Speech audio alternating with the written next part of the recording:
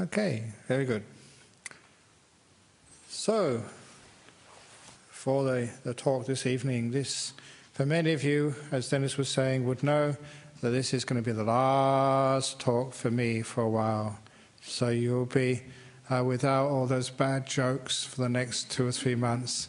You'll be free from corny humour as the monks start their little retreat. And today especially is a very holy day in Buddhism. You look up and it's a full moon day today. It's called the Asara Puja. So it's a very, very important day. And it's a time that we monks just go off and have a nice quiet time for ourselves, just balancing the work just with the rest, which is important. And for those of you who were there last Sunday at the ceremony to begin the rains, you may have heard me say a request, because I do a lot of work for the community, and sometimes I do get very tired. And so I was asking people, just out of respect and out of kindness to myself and all the other monks, I made the announcement last week, please don't die during our retreat, because if you do, I have to come out of the retreat and do your funeral service for you, and that breaks my meditation. So just out of respect and out of kindness, can you please delay your death until at least October, or even better, November? So of course, there's always karmic consequences when I say silly jokes like that, because on Monday I got an email and one of my disciples died. They only left it for 1 day. And so all my plans of what I was supposed to do on Tuesday and Wednesday were thrown into turmoil as I had to go to Singapore for their funeral. So on Tuesday morning at 1 o'clock in the morning I had to take the flight, and I came back on Wednesday afternoon. Just, less than 24 hours in Singapore to help with the funeral service, which is a nice, compassionate thing to do. But it also reminded me just of the nature of this life. You cannot control anything. I cannot control my future. The most important thing in life which you can believe in with certainty is uncertainty. Just the fact that this world will always surprise you. And in fact, if sometimes people ask, Ajahn Brahm, what do you believe in? What religion are you? Yeah, you can say you're a Buddhist and you believe in a Buddha, but what does that actually mean? There's just a statue behind you. But in fact, I should mention to you that there's a census coming up next month. So please, whether you do or you don't, please write down you're a Buddhist, because if you don't, and if the numbers of Buddhists go down in Western Australia, I will lose my productivity bonus. So out of kindness, compassion for you, put down Buddhist. Otherwise, I might get the sack from the BSWA because, I don't produce. It's always the same in all organisations. They want to see your sales, so how much you produced. So if the numbers go down, I'll be in big trouble.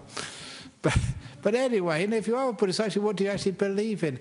And okay, there's many things you can't be certain of, but the one thing which you can believe in, and you can even worship, at least you can respect, is uncertainty. And that is actually an important part of our life, to actually respect and worship it. Because the problem is, most of us, we reject uncertainty because we're afraid of uncertainty. We make all these plans of what we're going to do next week or even this evening.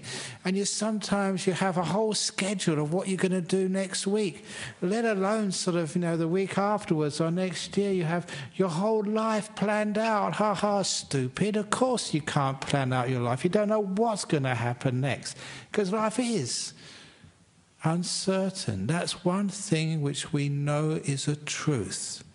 Yeah, people can believe in God, they can believe in this, but we can't know that for sure. But what we can know is that life is uncertain. It's always like work in progress. It's things evolving. And this evening I wanted to ask you, why is it we cannot accept that? Why can't we worship uncertainty?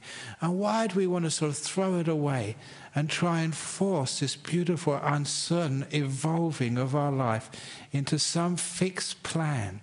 To put nature into a box And when we put it into a box, this is what nature must do, because I've got plans for this weekend. This is what it has to do. And when you put nature into a box like that, when you try and control the force of uncertainty, what happens to you? It's always the same, isn't it? You get frustrated, you get angry, you get disappointed. Someone when I was in Singapore just for the funeral on Tuesday, they were asking me, said, I have trouble with rage. I'm getting angry. Can you please give me some way of dealing with the anger I feel? And this is one way, is to understand that a lot of the anger which you get is when all your plans get thwarted and all of your expectations don't actually come to fruition. When the course of your day or your week gets blocked, when things don't go the way they should. Have you ever got into problems like that? You shouldn't be like that, wife. Husband, you shouldn't say things like that. What do you mean, shouldn't? How long have you been alive? That's what wives are like. That's what husbands are like. It's like telling a dog you shouldn't bark. Like telling a cat you shouldn't curl up in the warmest place of the monastery. We've only got one fire in the sort of our monastery, and that's the cat's place. You know what it's like. It's been really cold the last few days. So you tell a cat you shouldn't be doing that. What do you expect? That's what cats do. So all of this hopes and expectations, so often they're totally unrealistic. You know, the great meaning of today, the full moon day of July, the start of this retreat, was when the Buddha gave his Four Noble Truths, the essence of Buddhism. And the first Noble Truth was the law of suffering. And what actually is suffering? And somebody asked me that a long time ago. Again, I think it was, I don't know if it was in Malaysia or Singapore. One of these executives who was in a rush. You know what people are like? They're busy. They can't spend even you spending an hour listening to a talk is amazing. Most people want to get it quickly. I often thought of getting like a drive-in Buddhist temple. You just go in there, you order what talk you want, and I give you advice, anger, depression, or whatever, and you go in, you go to the window, and a few nice wise words, thank you very much, pay your money, and leave. I mean, that would be a wonderful thing to have a drive-in Buddhist temple these days. But so this person was doing that. He said, okay, this Buddhist teaching, Four Noble Truths, suffering. What is suffering? Come on, quickly. And actually, sometimes I'd like it when people put me on the spot like that, because when you put on the spot, often you rise to the occasion. And I was rose to the occasion. I said, what suffering is? Asking from the world what it can never give you. And that was actually incredibly profound. And I was actually quite amazed at myself. Where did you get that one from? But no, investigate that. Asking from the world what it can never give you. And how much do you suffer because you continue to ask, either from your partner, from your boss at work, from your footy team, or even worse, from yourself? Asking from yourself what you will never be able to do. That's called suffering. And why don't you actually put it in a picture like that? It's obvious. What the end of suffering is, don't ask from the world what it can't give you.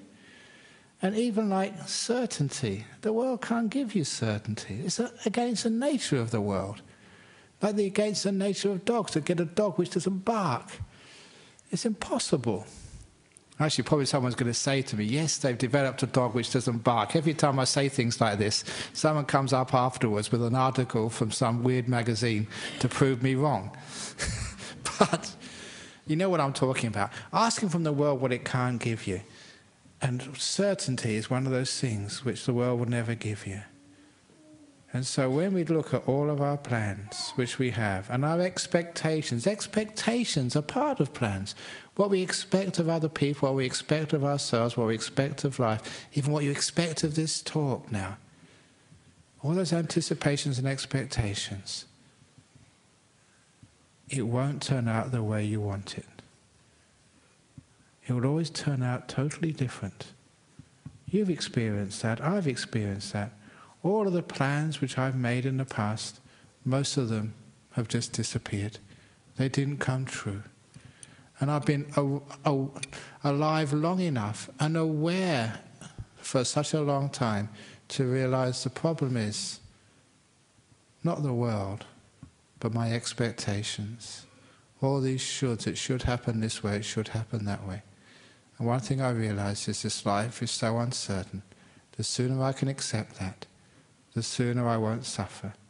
The sooner I won't be asking from this life what it will never be able to give me. So instead of trying to reject uncertainty of life, instead of being afraid of it, we embrace it, celebrate it, we worship it. So if anyone asks me what I believe in, I'm a great follower of the great God of uncertainty. That's what I worship, uncertainty. I'm an uncertaintyist. Because when you embrace uncertainty rather than worship it, respect it, rather than trying to challenge it, number one, you never get frustrated in life, you never get angry. You don't expect things to be different. I've done this as a test for a good Buddhist.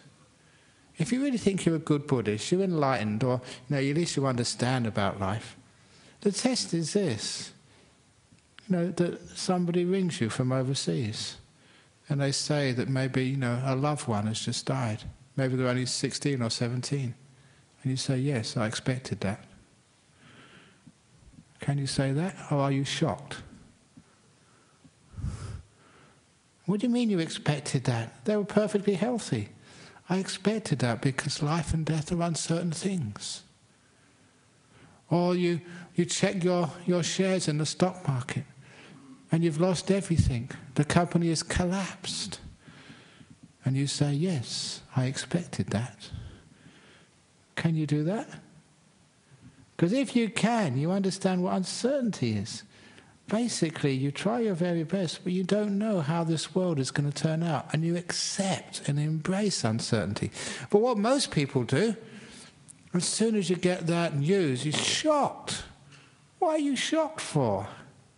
Don't you know that young people die? Don't you know that the stock market goes up and goes down? It's always yo-yo. That's the nature of this world. What goes up, what goes down, what goes down, goes up. The nature of this world. So a person who understands and embraces uncertainty is never surprised, is never shocked. Because what happens when you get surprised and shocked, you get sort of angry, it debilitates you. And a lot of times you waste so much time getting shocked, getting angry, getting upset, it means you're not being proactive, you're not doing something. And in life, there's always something you can do with whatever you've got.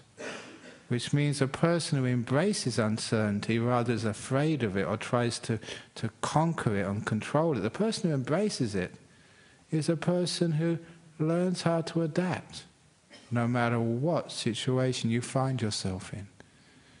So instead of arguing about life, it shouldn't have worked this way, it shouldn't have happened that way. Why did this happen to me? It's unfair. Look, lady, it's happened. Sir, it's there. Now, what are you going to do about it? That's why sometimes as a Buddhist, I'm not a very good counsellor. Because when people come up with their problems, their husband has run away with their best friend, their boss has sacked them, that someone's cheated them out of all their money, they've got cancer, they're about to die. Very often, I say, yes. What are you going to do about it? Instead of saying, this is unfair, why did this happen to me? That's just looking at the past, something you can never change. Instead of getting angry, instead of getting upset, or instead of denying, this is not happening, it can't be happening, look, it has happened, it's there. Now, what are we going to do about this? Now, of course, you can see that is positive. It's not just positive for the sake of being cool and being sort of popular. It's supposed to be positive. This is actually being sensible. And you'll find no matter what you experience in life, there is always something you can do with it. So you embrace uncertainty. You don't try and reject it or think it hasn't happened. You embrace it. And even with cancer, it is uncertain. You don't know what's going to happen next. Even with death sometimes. Look, sometimes I was just talking with someone. I was in over Singapore. I did some chanting for their mum. The lady asked me to come, even though I was supposed to go to a funeral for somebody else. Say, can you please chant for my mum? She's just come home from hospital. And, I think, maybe the last time. Maybe it looks like she's going to die soon. So can I come and chant for her?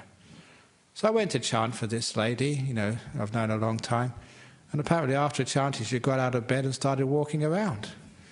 Another miracle. That's not a miracle, it's just uncertainty.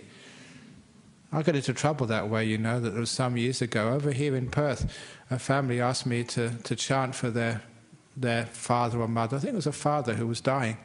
So I went to the hospital bed and did some chanting, and they started getting better. And the family got upset at me. It's true. They said, look, he's supposed to die. He's supposed to chant, so he died well. Not that he got better. Because, they'd prepared themselves for the death, It's just, they got everything sorted out, psychologically, emotionally, they were prepared. And I come along, this stupid monk comes along, changes everything around, he starts living again. So I never know what's going to happen. I've been in many, many cases like that. I remember also, sometimes this life surprises me. You just can't predict anything. There was this one lady I went to see once at the ICU at Charlie Gardner's. She was in the ICU.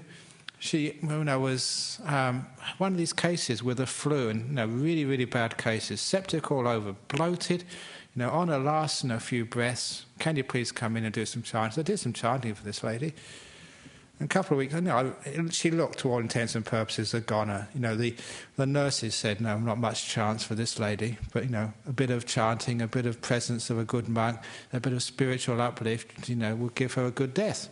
A couple of weeks later, got a phone call from her husband, can you come round to the house? And she was perfectly well, total recovery. A few things has really surprised me. Now, don't think it's a miracle worker, and don't start starting a church of St. Brahm's church. He cures all beings, and don't go along saying, hallelujah, another miracle. Please don't do things like that. It's not miracles. It's nothing other than the fact that all these things in life are totally uncertain. You don't know what's going to happen next. And that's one of the reasons why, if any doctor says you've only got 1 or 2 months to live, you don't know what's going to happen. And how many people have you known? I know many people. The doctors have come up to them and said, no, your cancer is terminal, you're not going to survive, you're going to die. And that was about 20 years ago, or 25 years ago. First time I saw that was this very famous monk, because his photo's in the other hall, Ajahn Tate. He actually came to Perth before I came here once, a long time ago. And he had cancer. Because he was a famous monk, he got the very best care. And the hospital said, look, there's nothing more we can do for you. Just go back to your monastery. So at least you can die with your friends in a monastery rather than a hospital. So off he went into the monastery, and it was about 25 years later he died.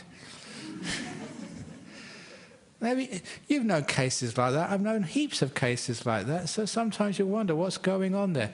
Is it a miracle, or is it just the fact that no one can know the future? It is totally uncertain. So when you understand that, and there's heaps of cases, what does that mean for your life? It means that all of your plans can only be tentative.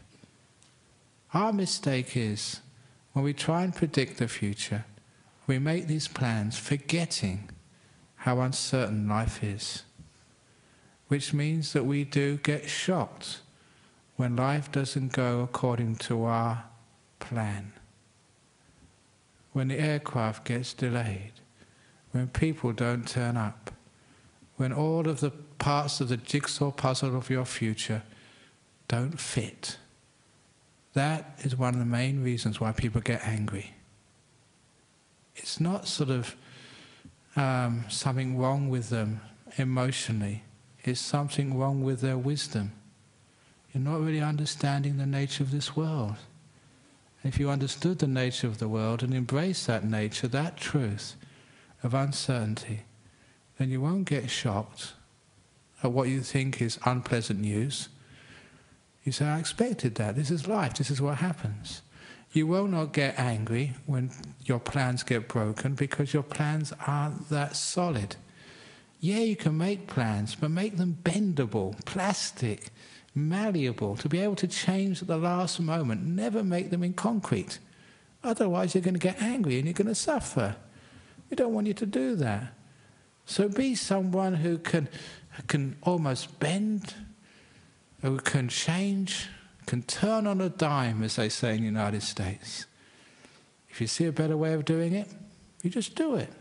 To be able to change, to be able to not have such fixed plans, understanding uncertainty and be able to react almost immediately to circumstances as they are changed, to be able to anticipate that life is unexpected and being able to change accordingly no matter what happens. So of course that's what I had to do last Tuesday. Called the last moment, go all the way to Singapore, and woke up next morning. I'm in a different country. I'm not supposed to be here. I'm supposed to be in Perth with all my plans of being on retreat and doing all this sort of stuff. But because that you are amenable to change, because you embrace uncertainty, it means there's no suffering, there's no argument, there's no thinking, oh, why me? I just started a retreat. Why does this happen to me? It's unfair. If you ever think like that, life is unfair? Of course it's not unfair. Life is perfectly fair. It's called the law of karma. Look, you always get what you deserve. That's a tough one, isn't it, to accept? We always blame other people, but no, it's your fault. There's that old story from Open the Door of Your Heart. I haven't told it for a long time. Actually, that's just got a message from the publisher. It's now being published in Polish, Bulgarian, and Tamil language, Malayan or something. Anyway, 3 more editions. But anyway, this particular story, I used to go and teach in prisons and go and hang out with these prisoners and never call them criminals. Remember what I said? They're not criminals, they're not murderers, they're not thieves. They are people who have committed crimes. I said that before. If you haven't remembered, I'll just reinforce that because I'll be away for 2 or 3 months. There's no such thing as a murderer. There's no such thing as a thief. There's no such thing as a liar. There's a person who's murdered, a person who's stolen, a person who's lied. They're not a liar. They're bigger than that. There's more to them than that. And if you start criticizing people, you're a liar, you're a thief, you're an adulterer, you can't say that. That's not rational. That's not reasonable. It's also not helpful. Because they're just focusing on one part of a human being that's usually a tiny part of them. They're much bigger than that. So when I went to jail, I never saw any murderers. I saw people who murdered. But that's a huge difference than a murderer. I saw the person. Now if you see that, you can be friends with anybody. You can respect anybody. There's no such thing as a terrorist. There's a person who does terrorist things. Maybe for 1% of their life, or a fraction of a percent of their life. They're much more than that. Understanding the bigger picture means you don't see criminals. You see people who've done crimes. If you're angry and upset about someone, if you've got an enemy, it's because you see what they did wrong. They're a cheat. They're a liar. They're not a cheat. They're not a liar. They're a person who's cheated. They're a person who's lied. Understand that, the bigger picture. A lot of the problems in your life get solved. But anyway, going back to the story, I was going to the prison, seeing these people who had stolen, seeing these people who had thieved, seeing these people who had murdered and stuff. And one of the old prisoners who came to me, he's a really nice old guy, really, really friendly. He's one of these old prisoners who'd been in and out of jail most of his life. And he came up to me and he said, I want to tell you something personal. I said, what is it? He said, look, I know the other prisoners would say this, but this is, I'm not lying to you. I respect you. I've seen you a long time and, I respect you as a religious person. I would not lie to you. Other people, yeah, sure, but not you, okay? He said, the crime for which I've been put in jail for, I didn't commit. I was innocent. I didn't do that robbery, he said. And he said, look, honestly, I did not do it. I'm not lying. I'm not trying to cheat you or anything. I didn't do it. I've been put in jail for something I didn't do. And you know, when you hear something like that, I've got this idea of justice. This is where I've been brought up. Maybe I've enhanced that by being a monk all these years. If I see something which is wrong, I have to do something about it. You can't just sit there as a religious leader and just allow these things to happen. So, you know, I put my hand up. I support gay marriage. I think it's unfair that people who are gay can't actually have a marriage service to actually to acknowledge that they're loved to each other just like a heterosexual. And I stand up for people like that. I get into trouble very often, you know, like with bhikkhunis and stuff, and they're allowing ladies to become fully ordained nuns. Absolutely equality. That's obvious. So I will stand up for that. I don't mind doing that. And when I heard that someone's been put in jail for something they didn't do, I can't let that go by. Especially because, you know, I know, because I've been going to those jails for a long time, I know that they haven't got many resources. They can't help themselves. They do need help from outside to right a wrong. Maybe one phone call a week. They can't actually got no money to pay for lawyers. But I knew lawyers. I know many Buddhists who were lawyers. You know, there's what we call like the one-armed lawyers. You know, the one-armed lawyer? If you ever look for a lawyer, always get one who's only got one arm. Because if they've got two arms, they'd always say to you, well, on the one hand this, on the other hand that. And you can never trust one-armed lawyers. They always direct, and you can trust. So anyway, I knew a lot of one-armed lawyers I could trust, and you know, I could raise some funds, I could make some phone calls. So I started thinking all these people I would contact as soon as I got out of this jail to help this guy. He's an innocent man, he's put in jail. Okay, you may think that jails are nice and easy places to live. You know, they get all these resources, you know, they can watch TV, you know, I don't know what, but look, no one likes being in jail. If you've ever visited a place, it's not a nice place to be, no matter how comfortable you may think it is. So anyway, I thought, no, I'll try and do something about this. And as I was thinking what I would do, he interrupted me. He said, but Brahm, it's absolutely true, I didn't do that crime for which I've been put in jail for. But, he said, there were so many other robberies where I wasn't caught. I think this is fair. And I thought, now that is a wise person. Yeah, sure, he didn't do that particular robbery, but these other ones he got away with. So this is karma. It's the law of karma. He got what he deserved. It may have worked out in a sort of, not a linear way. The places he did rob, he wasn't caught, but when he didn't rob, he was caught and put in jail. So that's what life is like, isn't it? The law of karma never works like straight. It always goes in a roundabout way. So it was actually fair. And so he laughed and said, no need to do anything, it's just. And so from that little story, I thought, all the things which happened to you. So it's not fair. Why did I get sort of punished? Why did I get this? How many times do you say it's not fair when you were speeding and you didn't pass the speed camera? Have you ever said it's not fair? How many times that you have, you know, just not put the right amounts in your tax returns and haven't got caught? Do you say, it's not fair, I wasn't caught this year? Okay, of course you don't. But when something happens, you didn't do it, then you say, oh, it's not fair. Why did that happen? I got dumped, I got cheated. No, it is fair. It's the balancing of the books. That's what the law of karma is. So, you've got to take this on the chin. You get everything you deserve. Ooh. That means you can't complain to anybody. You can't say, why me? Exactly. So the kid agrees with me. Yeah.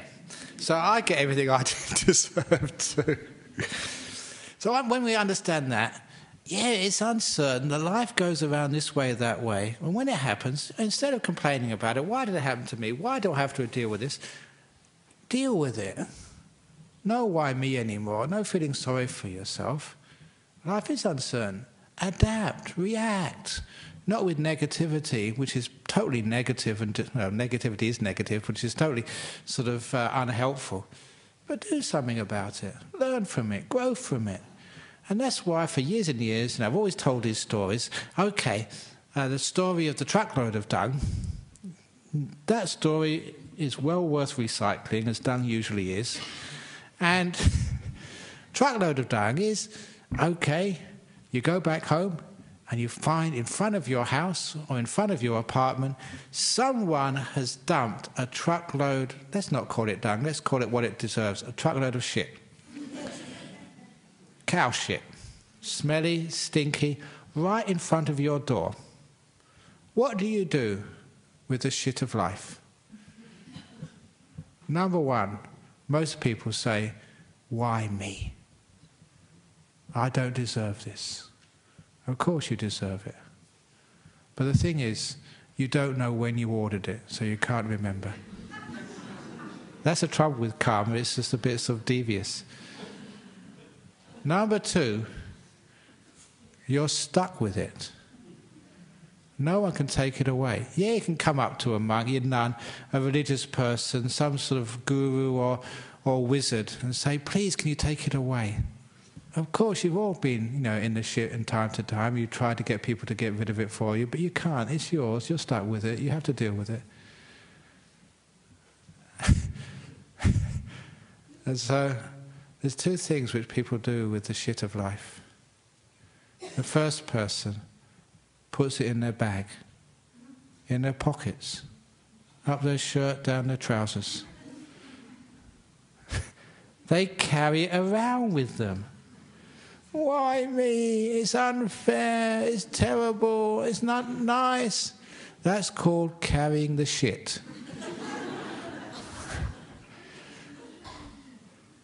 Now you find if you carry shit around, you lose a lot of friends. Of course you do, it's obvious. Look, with the best will in the world, you may be the most compassionate and kind person. But do you always like to be around these people who are negative and complaining, why me, who are angry, grumpy, grief-stricken?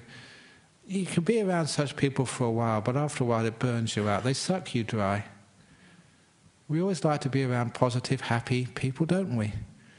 Like spending time. Look, if I was really grumpy and mean and nasty, would you come here on a Friday night? Of course you wouldn't.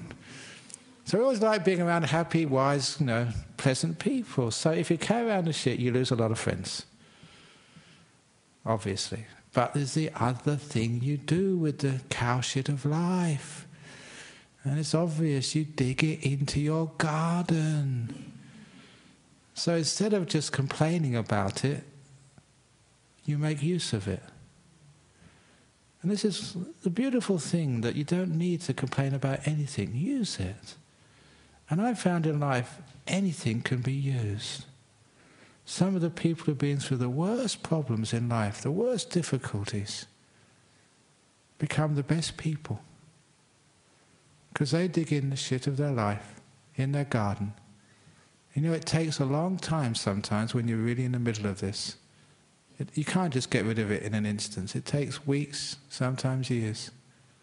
You keep digging in a little bit every day. But it always happens, every time it happens, that moment occurs. You look in front of your door and the whole pile of shit is gone. It's vanished. It hasn't gone nowhere. Something's happened in the back garden. You've got this incredible garden there. There's beautiful flowers and so fragrant that people walking down the street, they could smell it. They like to visit and to see your amazing garden. And your fruit trees. The apples in there are just so delicious and sweet, so much so you give them to all your friends, and maybe even your favourite monk and nuns. We get a share too. Why do you do that? Because there's so many of them. In other words, your garden, which you grow from the shit of your life, is not just for you. It's for everybody who even comes close to you.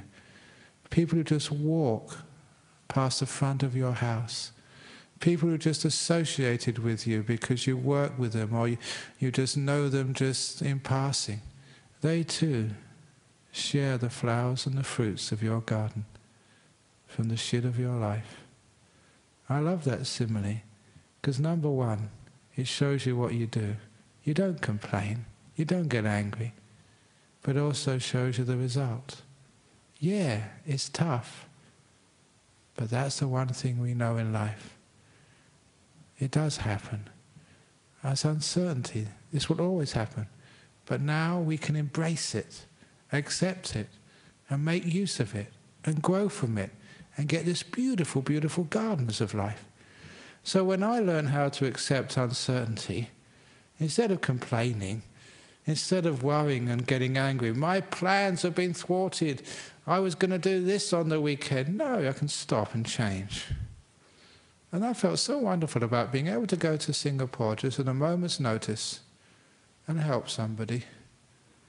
And of course, one of the nicest things was, it was only they said, probably you can't come, but it'd be wonderful if you could. I say, okay, I'm coming. And doing something which was totally unexpected for them. Surprising. Because that's what life is, just a whole heap of surprises.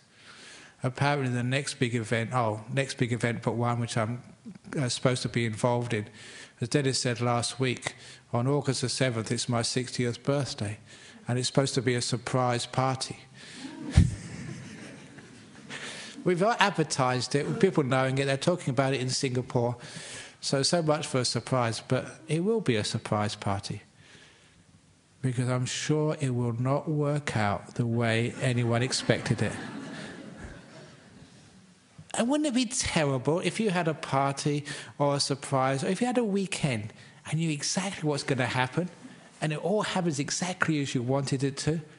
Oh, come on, that would be terrible. That's not life.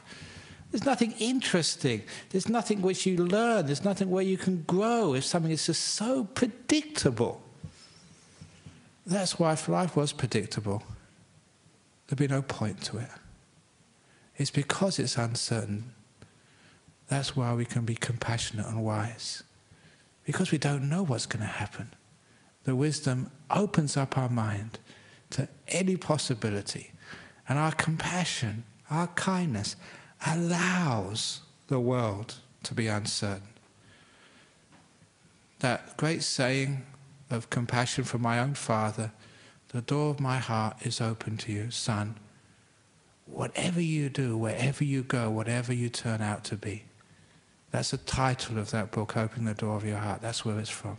It's an expression of unconditional love, okay, to me, his son. Extend that to life. Life, however you turn out, whatever happens this weekend and the rest of my life, life, the door of my heart is open to you. Whatever happens.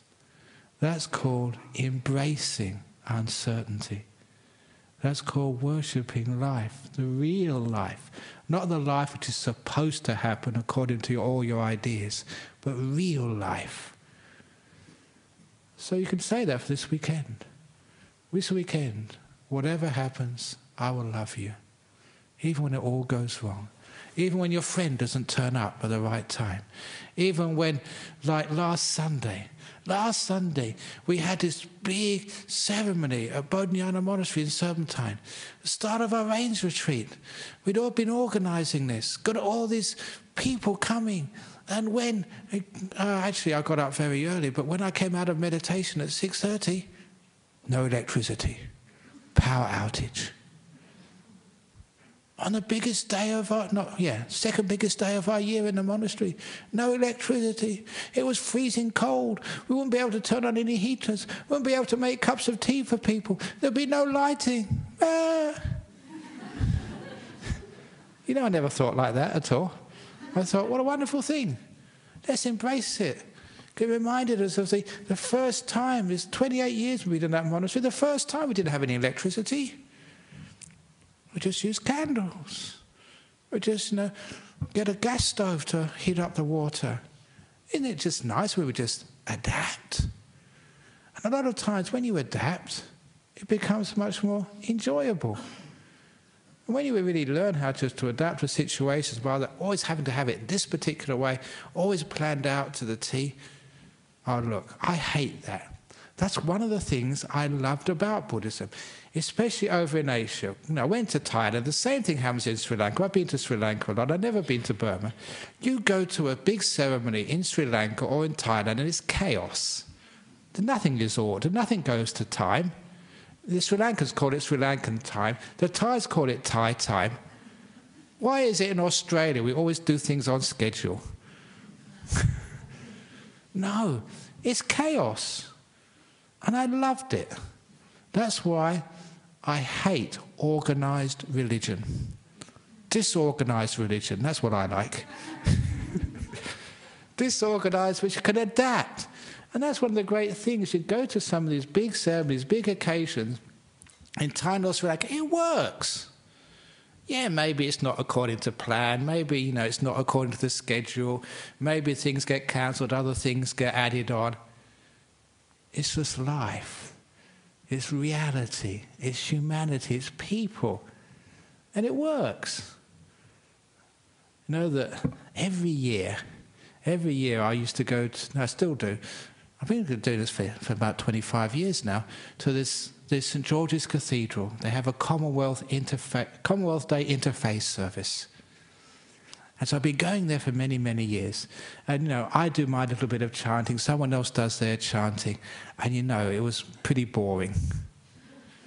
But one year, I forget how many years ago, one year we were doing the same old boring stuff, chanting and the same old stuff every year. And just a few people, the people who had to be there because, their daughter was singing in the choir. Or, they were told to go there by their teachers because there were school groups there. And this one year, right in the middle of the chanting, so the Dean, John Shepherd, he's a good friend. He's been to give talks here before. He was called away. And I realised that something was going on because this was not in the programme. And he came back again and he interrupted us all and got on the microphone and said, "We've just been told by the police there's been a bomb threat. Some sort of crazy fundamentalist has said it's wrong and it's evil that you have people who aren't Christians in this cathedral. And the police are taking this bomb threat seriously, so we all have to evacuate." That was the best service I've ever been to. Because the reason was, the whole plans were thrown into chaos, which meant that now we were being human again. And so we went to some hall, had some tea. That's when we started talking to each other. Because we had nothing else to do. So had all these people, because it was an emergency, unscheduled, talking to each other, getting really friendly. And when we came back to finish the service very quickly, because, it was only just to scare some lunatic ringing up the police. There was no bomb in there at all. It was alive. There was the friendship. There was the moving together. It was interfaith then. That was the one time it was really interfaith. And I mentioned to John Shepherd, he said, "You should arrange this every year." It was the best service we ever had. Now, the thing was, because it was unexpected, we dealt with the unexpected nature of the things, and it worked because it was alive. It was human again. So when you have these ceremonies, when they're always to the T, this moment you do this moment you do that. Look, Dennis is our marriage celebrant. Actually, he was asking for some more marriage celebrants. So if you want to be a marriage celebrant, come and see Dennis. It's great being a Buddhist marriage celebrant because you're allowed to make mistakes. You don't have to be perfect. You're allowed to be disorganised, well, reasonably so. Please turn up on time. But you can have these ceremonies where you do play it by ear. Look, on one ceremony, I remember this is, again, memorable. We're doing this ceremony, was it at Yanshep? I remember that one. I'll always remember that one because we finished the ceremony, give all the blessings and everything, and now I present Mr. and Mrs. Smith. I said, "Dennis, you've forgotten the rings." Dennis forgot the exchange of rings. That was memorable, that was wonderful, and everybody remembered that. That's why it was beautiful. So I remember, maybe you forgot it out of denial, psychological trauma. But that's like a marriage they'd always remember.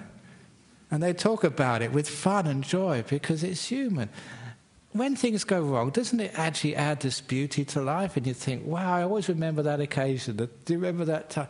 The times when I do the funerals, which I really remember when it goes wrong. I remember Jenny's not here. I think she's over north at the moment. Jenny's husband, we took her to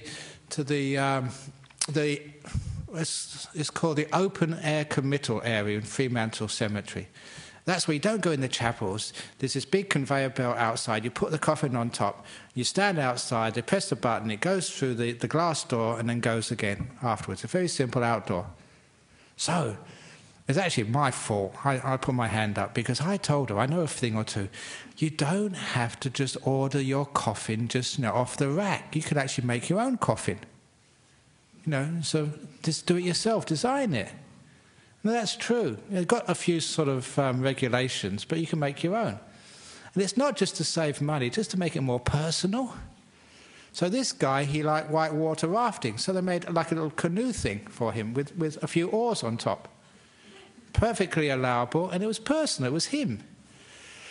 So when they put it on the coffin, the problem was too heavy.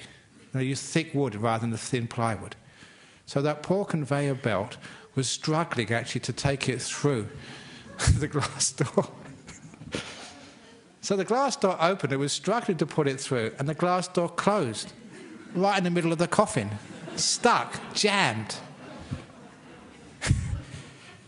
Now, you really must feel for these pure... I'll never forget the face of the funeral director. It looked like he was going to die. Went, right. No, it's a funeral director's worst dream, like a nightmare. Things go wrong like that. And he couldn't open the door. No one else could. It was absolutely totally jammed, stuck. So there was the guy halfway in the crematorium and halfway out.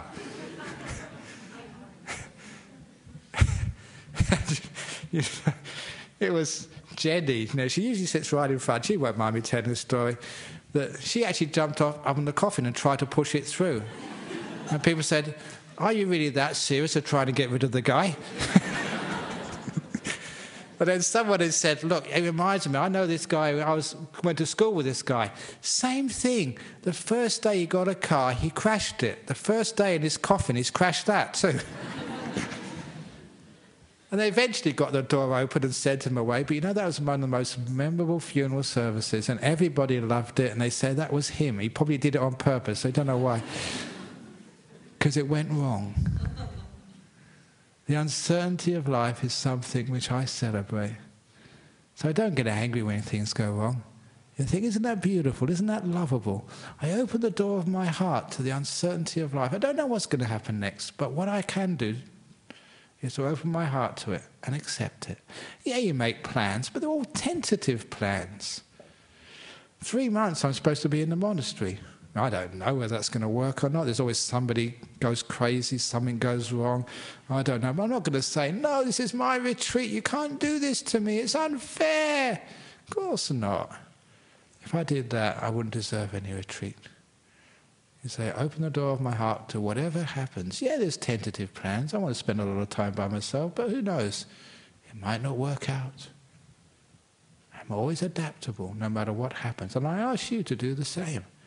Because the one thing we can trust in life, the one truth, the one God which certainly exists, is the God of uncertainty. And when we worship that, which means we don't try and control it, we don't try and get rid of it, we don't try and say it doesn't exist, uncertainty does exist. And you don't need to be afraid of it. The problem is we're so afraid of uncertainty, we think if it doesn't work out, it's going to be terrible, it's going to be hopeless. It's not hopeless, it's not terrible. When things go wrong, it's wonderful. Now, if everything went perfect in life, I'd just be so bored. So unexciting. Nothing really stimulates you. There's nothing interesting. When things go wrong, that's life. That's joy. You love that. You get so many happy memories all the times when there were mistakes, when things went wrong. So when you understand that, you can embrace uncertainty rather than being afraid of it. When you embrace uncertainty, you don't get so upset and angry at life. You know there's going to be delays in the aircraft. There's going to be some ash cloud. There's going to be some strike. Something's going to go wrong. Yeah, you're going to try and make an appointment. Yeah, there's going to be some traffic jam. There's going to be rain on the road. You get stuck in the red lights or whatever. Yeah, this is life. You're going to be late. You can't always be on time. The thing is that once you understand uncertainty, you understand that all these promises which we make are all tentative promises as well. Yeah, I mean to try and sort of be at my surprise birthday party. I'm going to try to be there, but I can't guarantee it. So you make these tentative promises. So when all promises are tentative, you're never letting anybody down. I really mean to do this. I'm going to try my best, but who knows what's going to happen. And that's why, again, I mentioned this before, and it's great with uncertainty. In politics, please don't give your politicians such a hard time for breaking promises. The only thing I say I blame politicians for is for making such promises in the first place. Look, come on, guys and girls in politics in Canberra or in state parliament here in Perth or anywhere in the world. Now, you don't know what's going to happen next. You may have some idea of how the economy is going to go tomorrow, but next week, another year, the geopolitics, the wars, the earthquakes, the tragedies in this world and the successes in this world, no one can understand what's going to happen. You can't predict things. So when we make these promises, yes, this is what we're going to do, yes, this is what we're going to legislate for, you can't do that. Because you can't predict the world. A good politician, a good statesperson, a good leader always has to be able to throw all their plans away at the last moment and make new ones to adapt to the situation as they evolved. That's what I mean. You can't make promises. Uncertainty is the rule of this world. It's one of the deepest truths, the most amazing teachings. Unless we embrace that, we're going to make promises which we can't keep. We make plans which we're going to try and defend, even though they're becoming more and more stupid as the world changes against our expectations. Which means that we just make more suffering and more problems in our world. So please don't make too many promises. Make them tentative. Yeah, I'll try to be there. If conditions are right, yeah, I will be there. I will do that. But keep those riders in there. And encourage your politicians to do the same. Yes, we mean to do this. We're going to try our very best. But look, if situations change, the economy changes, or there's some other crisis, please accept that we intended to do our best, but we always have to adapt. And no plan should ever be set in concrete. None of your plans should be that fixed you can't change them for a better purpose. It's uncertain. And remember, when things do sort of not turn out the way you want them to, get real, this is life. And it's beautiful that things change. Because in that sort of changeability of life, that uncertainty, that's where we find life's joy. That's where we find the oomph in life, the joy, the adaptability, the surprise, the variety. And that's which tests us. How adaptable are we? How wise and compassionate are we? Wise enough to understand this is the nature of life, and compassionate enough to open the door of our hearts to it, to accept life, make use of it, grow gardens out of shit, and have a wonderful time. So, this is supposed to be my last talk for, I don't know, who knows, maybe I will be back next week. Life is uncertain. Thank you for listening.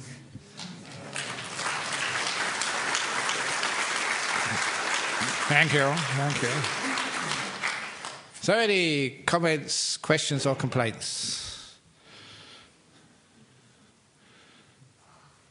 No questions yet, but as soon as we finish off, there will be a whole queue, as usual. I don't mind, that's life. Yeah, good. Excellent.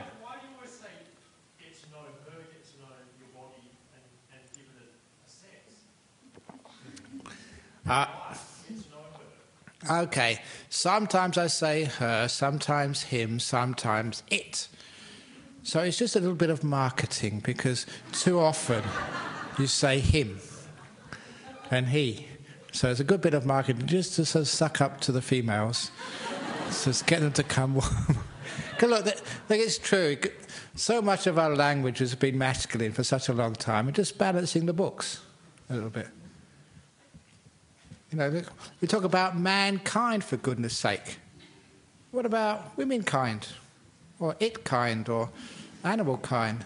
So too much of our language has been sort of male, leaning too much to the masculine. So it's nice to say a little bit of her, or it, or whatever. Yeah, I do that on purpose sometimes. You usually don't get a complaint. You say, oh, that Buddhist monk, he really understands. So anyway, does that satisfy you? Okay, very good. Whew. That was a tough one.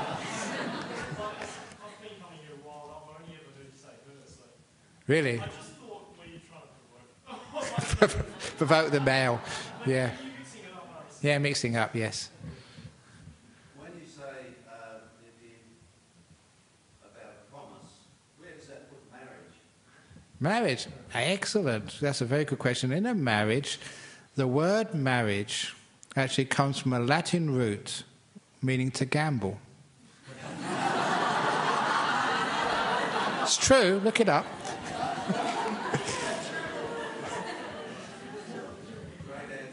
Okay. Okay, I'll leave it there. Okay, Eddie at the back. Yeah, sometimes you win. Well done. Sometimes you don't. Remember, if you do it once and it doesn't work out, you can always roll the dice twice. And in the same marriage, you can make it work. Yeah. Yeah, go on. There is a book in the library here, by Ajahn Brahm, who deals with uncertainty. Yep. The whole book, I think it's called Everything Rises and Falls is Uncertain. And that's like a Bible, just to share with you, it's like it helped me so much. It's like a Bible to me. It's beside my bed, Whenever things don't come my way as a human being, okay? I read the book again so many times and I underline them, Yeah. I just refer to this thing, there's all the answer there. Okay, you're doing a good sales pitch for Ajahn Chah's book. This too will pass, which is available in our library for a special reduced price this evening. Very good. Yeah, okay, another thing. Okay, Eddie. In Buddhism, there's this mechanism in our mind, Yes. where even the worst scenario, okay? Yeah, worst scenario. It's impermanent, becomes less and less. Initially, it's hard to take, okay? But with the Buddhist training you have, okay, you can sort of observe this thing, okay? And maybe after it keeps going down and down and down. Okay, you're saying that it's the nature of this world that when you get into a bad situation, you're saying it's always going to get better. No, it doesn't always get better. It won't stay the same. Sometimes it gets worse. But it will never stay the same. Eventually it gets better again, you know that. It's our mind amplifies it. And that's with the negativity, when we sort of think, oh, it's going to get worse, it's going to get worse, it's going to get worse. Of course it gets worse, because you make it get worse. So just allow it to be changeable and uncertain. I don't know what's going to happen next. So that's where you open the door of your heart to change. Which is beautiful. I know we like stability, we like predictability, but I think that's because we're not sort of alive enough. We're dead. So life does actually take a bit of sort of courage. Yes? I recently had a rather large tattoo done in Thailand. Yeah. Where? On my back. I'm being naughty. So she...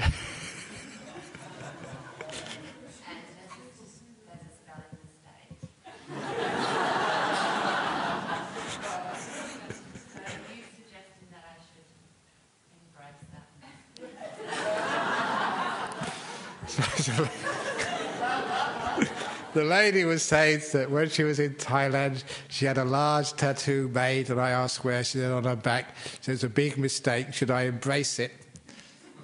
Yeah, why not? But Oh, come on, it's great. Sometimes it challenges our ego, what we think we want. No, I just enjoy it. If it's a really stupid tattoo, it makes people laugh and making people happy.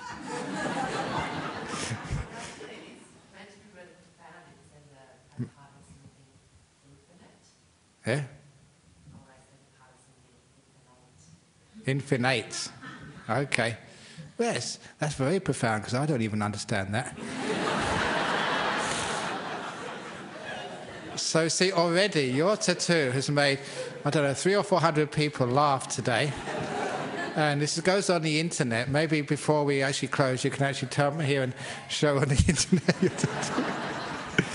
What a wonderful thing that was. You've given a gift to many, many hundreds of people by making them laugh. No, just enjoy it, whatever happens. So when I make mistakes, I usually tell people about it. It can make people happy. It's great not having to be perfect. That was just a huge relief for me when I realised I don't have to be perfect anymore. I can be stupid, make mistakes, tell silly jokes, tell them the wrong way, whatever you do. And that was just so wonderful, a relief to know I can make mistakes. So you say, that's my mistake, and I'm so happy, so proud that I can let people see my mistakes. Don't have to be perfect anymore. It's a great sense of freedom then. Then you actually find you are perfect. Yes? I read somewhere that the Navajo Indians actually weave imperfections into their rugs so that the Holy Spirit comes in and comes out. Okay, that's very good. The Navajo Indians weave imperfections into their rug because that's where they think the spirits come in and go out. It's the same with the Australian government weaves imperfections into their process.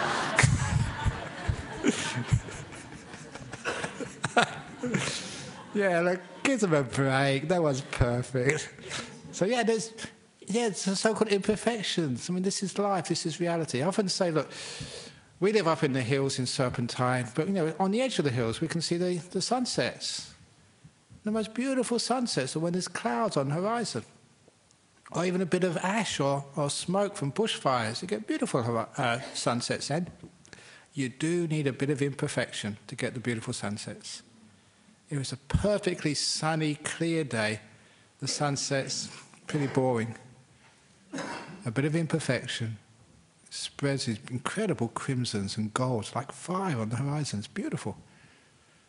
So just like life, when a few things go wrong, that creates a beauty, the oomph, the joy, the depth of life. So when you do make mistakes, congratulations. You've just added to a beautiful sunset.